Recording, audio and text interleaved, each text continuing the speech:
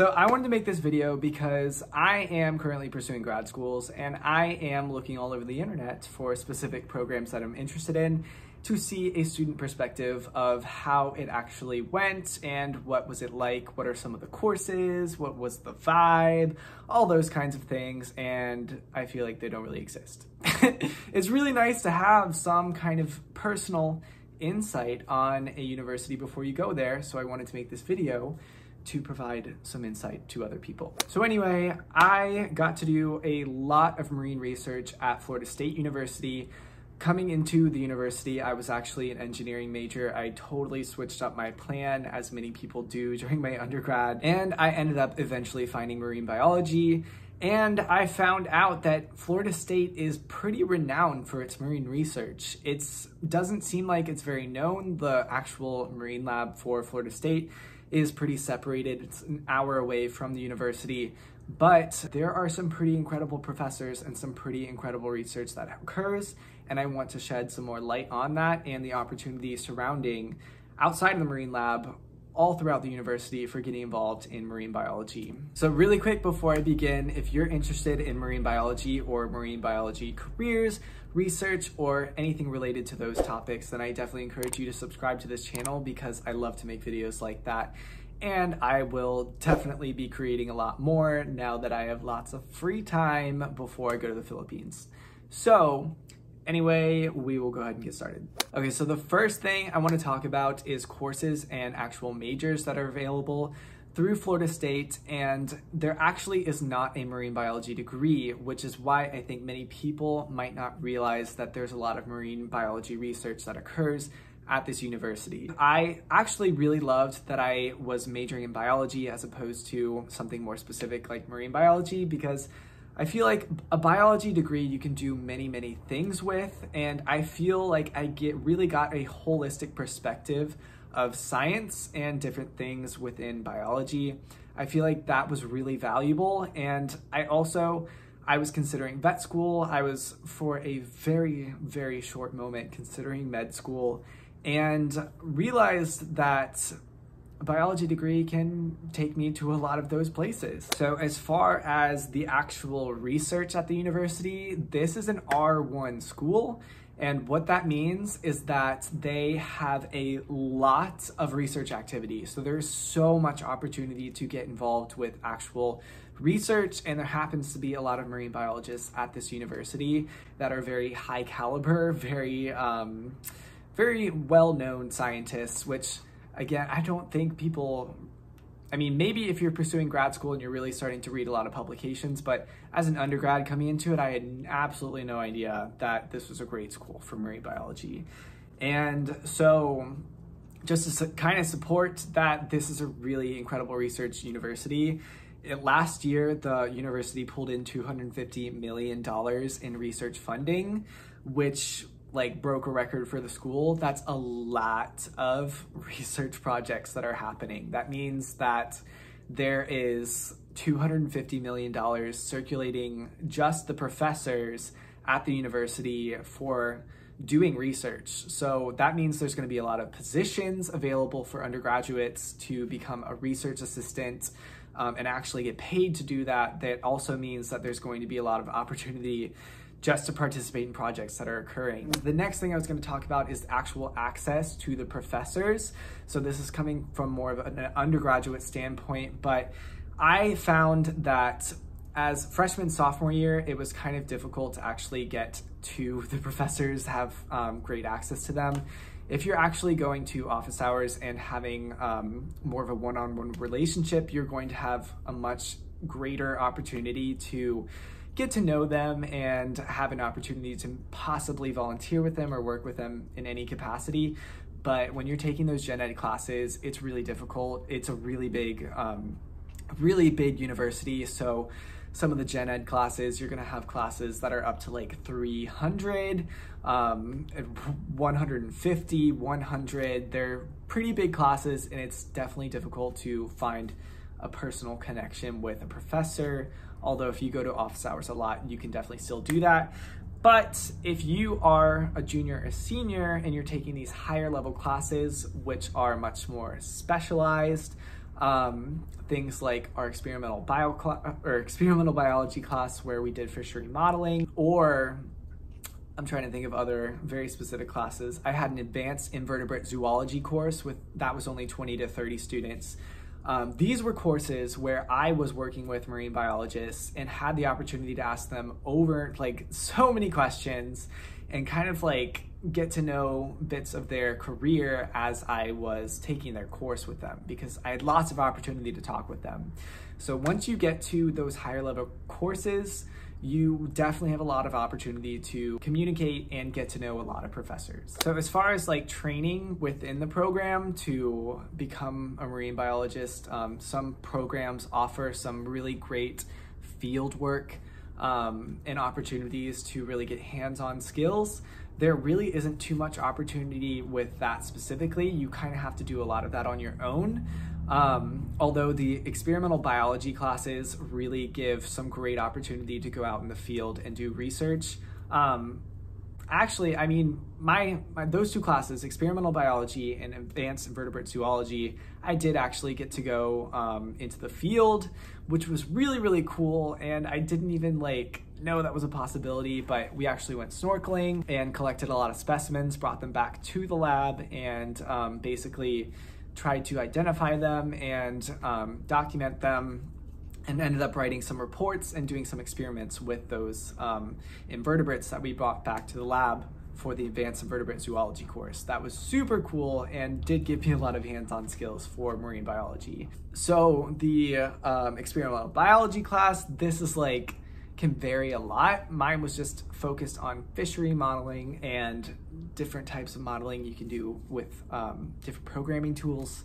So I was basically trying to come up with my own model myself, and this is something you have to do as a scientist. This is a great skill to learn. So as far as opportunities for involvement with marine biology, there is so much. This is what I really get to I really want to acknowledge for this school, because there is just a great ability to actually get and do some hands-on research, which was so exciting. That was my favorite part of being at Florida State. So some volunteer opportunities that really got my foot in the door for marine research at the university. One thing that I personally had experience with was the Shark Lab. So they are constantly doing surveys, especially during the summer, and they always need volunteers because it is not a one-man job. You definitely need a lot of people on the boat.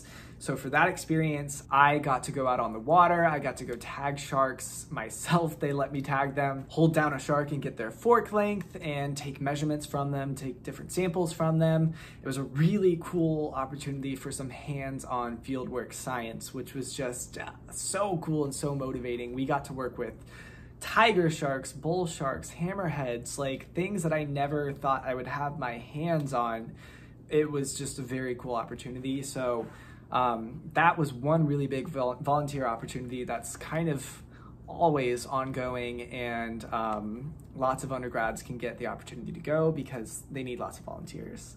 Another really big volunteer opportunity with marine research is the Turtle Lab. So I'm not entirely familiar with this because I never did it myself. I do know that they had volunteer opportunities pretty frequently to go out and monitor sea turtles.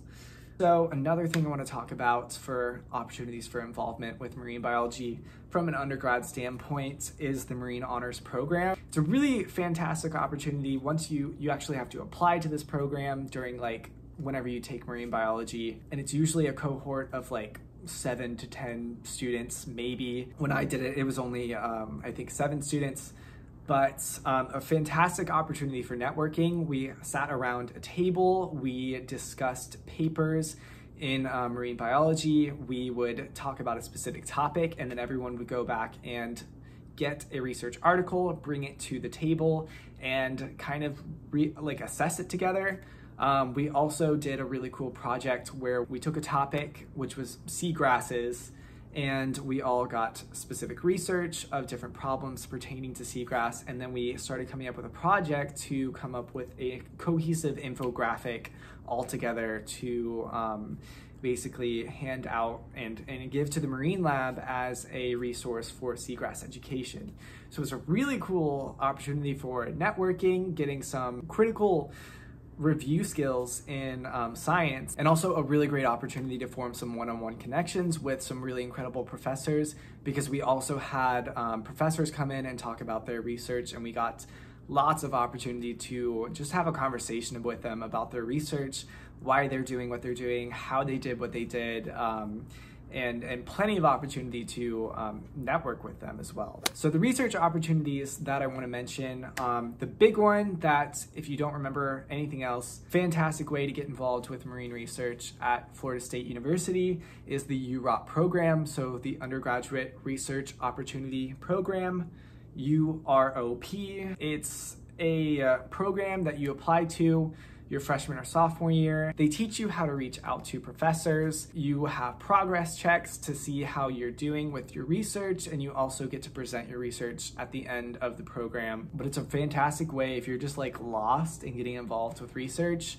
They kind of like baby step you through the whole thing to make sure that you get in the lab, and you get in a lab that you like, and that you actually produce something from it. So another thing you can do as an undergraduate is a directed individual study.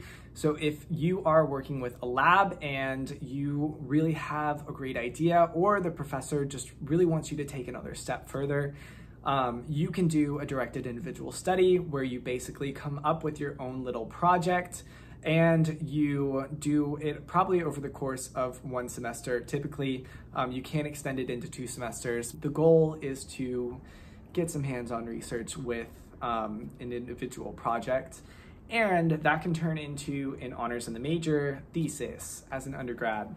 So you can, if you really love some DIS that you're doing, or you're like me and you just skip from 0 to 100, you just want to do a whole thesis, you can do that. So you can turn your DIS into a full thesis, and that involves getting a committee of 3 professors, and you'll probably already have one if you're working with a professor. So there's 1 and you just need 2 more, which it's not too difficult to find. That's how I ended up graduating with honors, and I never was in an honors program. So I don't know how this works at other universities. I'm sure there's similar things, but on my transcript, it says I graduated with honors because I did a thesis. Okay, and then the last thing I want to talk about, for this applies really to everyone. If you're a graduate student watching, if you are an incoming undergrad, or just interested of the community at FSU for things related to marine biology. And my favorite pieces of community were, first, the Marine Honors Program. That was a really great way to interact with people that have very similar interests to me and very similar drives and morals and passions. That was a fantastic one. Another one was Scuba Club. Scuba Club has a big place in my heart because it was just people from all across the university that just all shared a love for diving. And I ended up finding some of my best friends at the university through this club, who happen to also be marine researchers and very involved in research. Great opportunity for continuing to develop that community with marine biology. Another thing that is new, because we founded it this past year, is the Ecological Society of America. If you're very interested in research, if you're very interested in environmental science or marine biology, the Ecological Society of America, cannot say enough. It's a fantastic organization, and there's now a chapter at FSU, and it's a great opportunity for people. It's such a specific niche, people that are interested in research, ecology, marine biology, that it's really easy to just be like, is there anyone else even interested in these things, or is it just me? I found that Scuba Club, Marine Honors Program, and ESA is where I found those people.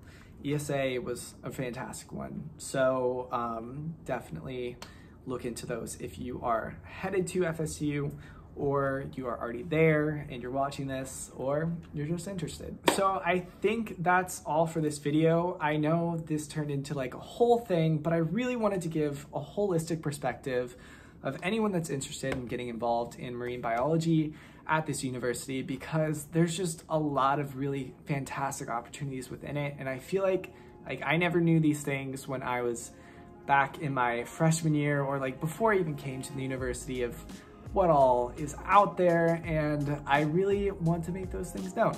So anyway, if you have any questions specifically about the program or just want to talk, then definitely reach out to me on social media. I have those linked in the description below. But otherwise, I hope you have a wonderful rest of your day, and thank you for watching.